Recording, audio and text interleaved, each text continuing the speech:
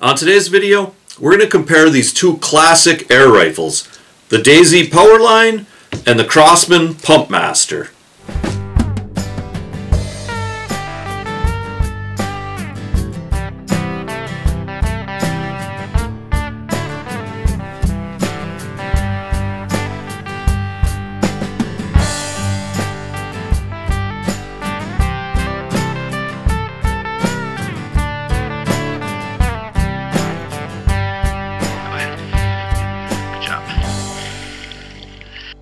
Hey there outdoor YouTubers, it's Dave Knetter from Knetter's Practical Outdoors, and like I said earlier, today's video is going to be about comparing these two classic air rifles. Alright, we're going to compare the Daisy Powerline, alright, up against the Crosman Pumpmaster. And when I say classic, I truly mean it, because both these rifles have been around an awfully long time. We're going to go through both these rifles, we're going to load them up, we're going to pump them up, we're going to shoot them at targets, we're going to see which one's the most accurate, we're going to see which one's the most easy to use, and you know, kind of at the end of it all, I'll give you my 2 cents on maybe which one I think is best. I grew up in a subdivision where there was a lot of kids all around the same age that I was, and we all had BB guns. And it was very common for, you know, like me and the guys I hung out with to all grab our BB guns, get together in kind of a posse, and head to the woods and shoot our BB guns. We would shoot cans, we would shoot milk cartons, there were some ponds in the area, we would shoot out into these ponds, and you know, we would shoot a few squirrels and birds too. Probably weren't supposed to, but we did. But it was a lot of fun. BBs are so cheap, you know, it really gave us a lot of really good, inexpensive fun being able to head out to the woods and just shoot our BB guns. Now, amongst the guys that I hung out with, there was a lot of different styles and types of BB guns, but this Daisy Powerline and this Crosman Pumpmaster were kind of the high end, right? At least for what our parents bought us or our parents could afford to get us. Those were the two that were kind of the high end. And there was always kind of this debate, you know, which one was better. You know, me personally, I did have this Daisy Powerline. And I'll tell you what, this gun has not changed a bit in, you know, say the 40 years since I had one. I also had some friends that had the Crosman Pumpmaster. Now, the design of the Crosman Pumpmaster has changed a little bit since the version from when I was a kid. The forearm that you used to pump the air rifle up was much shorter back when I was a kid. They have lengthened that up a little bit, and I think that was a pretty good design because that short forearm didn't offer you a whole lot of leverage for when you were pumping the gun up. And like I said, it was always kind of a little bit of debate. Oh no, you know, my gun's better. Oh no, this one's better. So I figured, what the heck? After 40 years or so, I'll pick up the newest version of each one, compare the two, and maybe once and for all, figure out which one is truly better. This Daisy Powerline, I picked this up, it was like $37 at Walmart, okay? Now, this particular one, this particular package for $37 did come with a scope, okay? But I'm not going to use the scope for this comparison because the Crosman Pumpmaster did not come with a scope, okay? So we're just going to go open sights for this comparison. And, you know, this Pumpmaster was like $32, okay? So the Daisy was a little bit more expensive, but it came with a scope. And we can kind of compare a few things right away just by kind of reading off the boxes, okay? Both these air rifles are 10 pump maximum air rifles. This Crosman Pumpmaster, all right, 10 pumps will get you 700 feet per second. With the Daisy Powerline, you can get up to 800 feet per second. Okay, so the Daisy's a little bit more powerful. Both of these rifles take BBs or pellets. And then with both of these air rifles, if you're going to shoot pellets, it's just kind of a single shot deal where you load one pellet at a time. One thing about the Daisy, it's about 3 inches longer. It's a little bit bulkier on the forearm than the Crosman Pumpmaster. The Crosman Pumpmaster is overall a much tighter, smaller rifle. But we'll go through the process of each one on how to load it and pump it up and, of course, shoot it. And the Daisy has this little door right here that you open up and pour the BBs in. Once you get enough BBs in it, then you close it back up. And then the next thing you do is you go to your bolt right there and you pull it back, and then you can put the safety on, and now you can pump it. And you can pump both of these up to 10 pumps. You know, I generally go at least 5 no matter what. If I'm just kind of target practicing, I'll pump them up 5 times. For our little comparison, I'm going to pump them both up to 10 for each shot, just so everything's, you know, as close to, you know, apples to apples as we can get it. All right. Okay, so bolt back, on safety, and now we can pump it up. And I'll go ahead and I'll pump this up 10 times. 1, 2, 4, 5, 6, 7, 8, 9, 10. Okay, and it does have this nice handle, right? Get your fingers in there good. It's fairly secure. And then you go ahead and you push the bolt forward, and there should be a BB in there, okay? You should be able to see a BB come through. Push it all the way forward, all right? And now, as soon as you take this off safety, it can fire, all right? So I'm going to step out, fire this off, and we'll go through the Crosman. Now, the Crosman's a little bit different. You actually load it by flipping this forward, pushing that forward. There's a little hole right there, and you pour the BBs in there. Then you close it back up. And then the Crosman has a BB magazine up here. And you have this little thumb lever, all right? And you kind of pull it back and shake it down, push it back in place, and this BB magazine kind of fills up, all right? And that kind of gets the BBs ready to go into the chamber. Now, if you read through the instructions of the Pumpmaster, it basically just says to put it on safety. You can put this one on safety right away. Go ahead and pump it. 2, 3, 4, 5, 6, 7, 8, 9, 10. And then you pull the bolt back, okay? Ease it forward. And you kind of want to look and make sure there's a BB in there, all right? Push it all the way forward, and now this gun, when you take it off safety, is ready to fire. Now, if you want to shoot pellets, the Daisy tells you you want to get all the BBs out of the gun first, okay? You know, they have several warnings about getting, you know, a pellet and a BB in the chamber at the same time, all right? So they want you to get all the BBs out of it, all right? And then at that point, it would sort of be the same thing. All right, you pull the bolt back, put it on safety, you go ahead and pump it up 10 times, and then you would take the individual pellet and you would load it with your fingers into that little chamber, and then you would push it forward, okay? And then when you took it off safety, it'd be ready to fire. Now with the Crosman, what you can do is you can empty that BB magazine, all right? Close it up. And then no BBs can get up in here. And then at that point, it's kind of the same thing.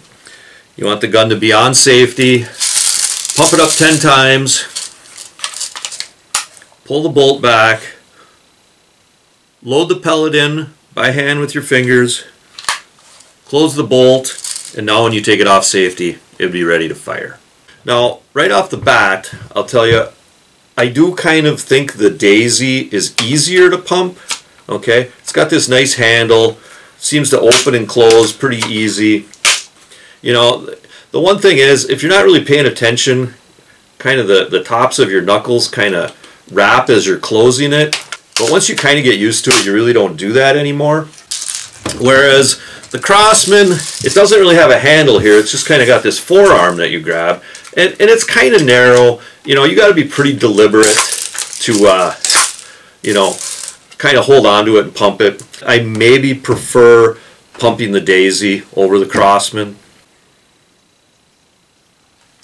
Now, both these rifles feel real good when you pull them up to your shoulder, okay?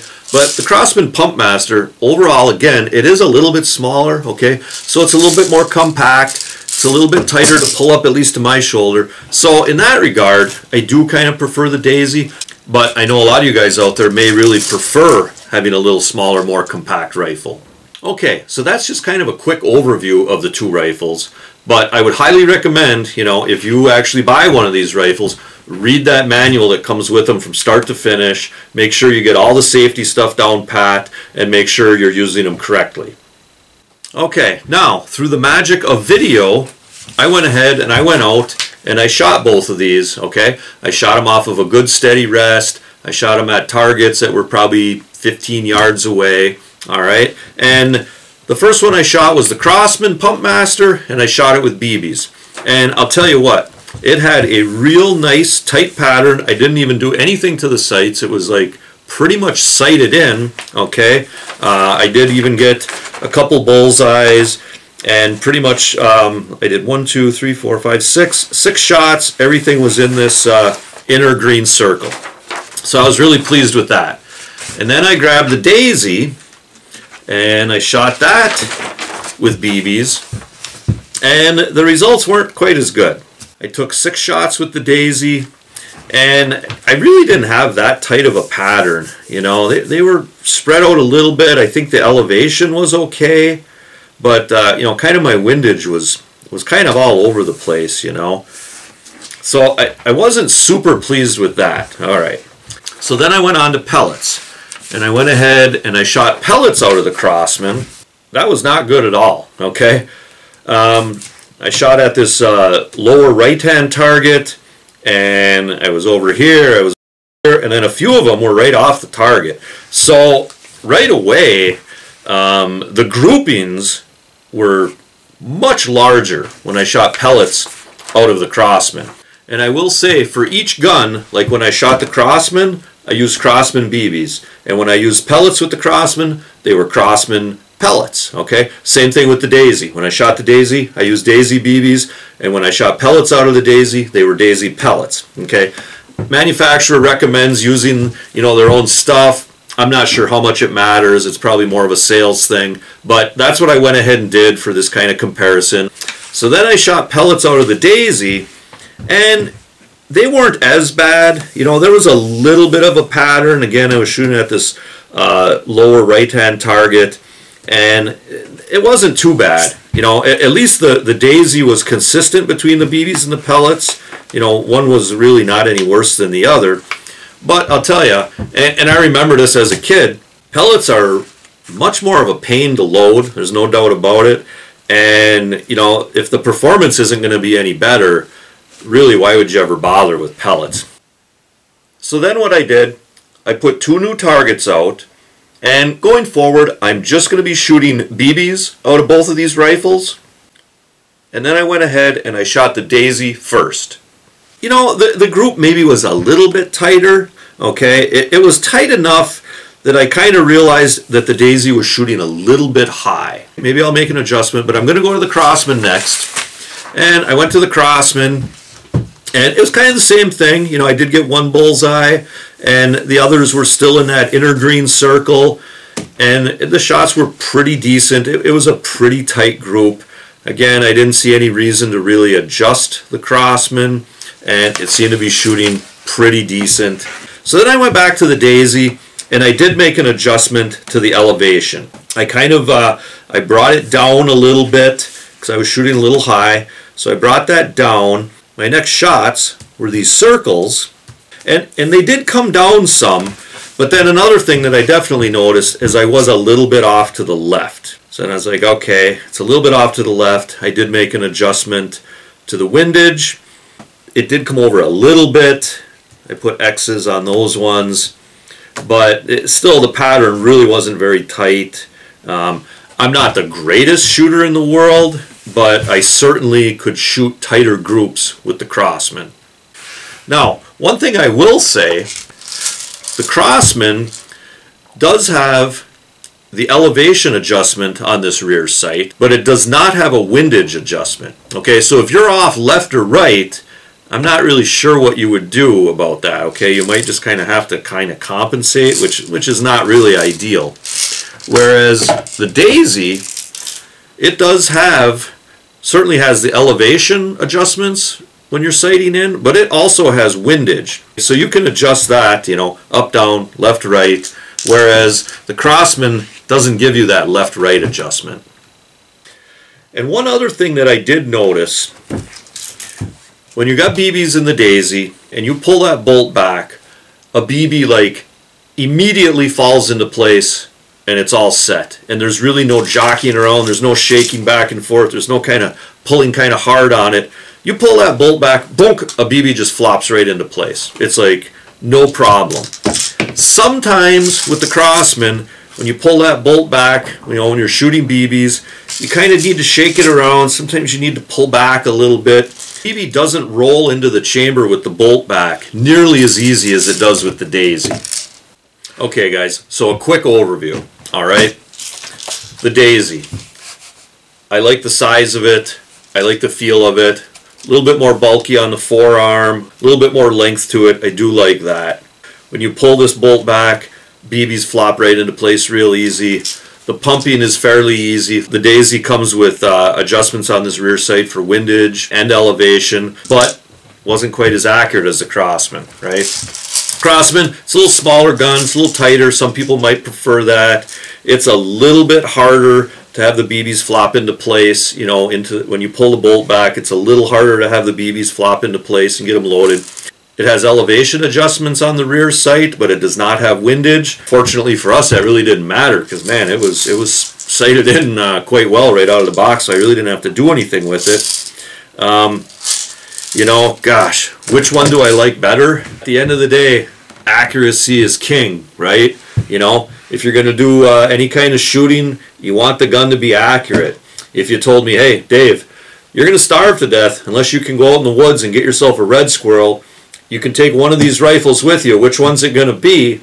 Hey, I'm going to have to take the Crosman Pumpmaster, right? That's the one that I shot a lot tighter groups. I would feel a lot better about my chances if I had to go out and, you know, shoot my dinner. I'd rather have the Crosman Pumpmaster. But these are both good budget air rifles, right? You can get either one of these for less than 40 bucks. But I know a lot of you guys out there have experiences with one or both of these air rifles, okay? So go ahead and leave some comments below. You know, tell me which one you have. Tell me which one you like. Tell me what you like about it. Tell me what you don't like about it. You know, I'd really like to hear your comments on this subject too. But anyways, guys, hey, remember to hunt, fish, laugh, repeat. This is Dave Knetter from Knetter's Practical Outdoors. Hey, thanks for watching and God bless.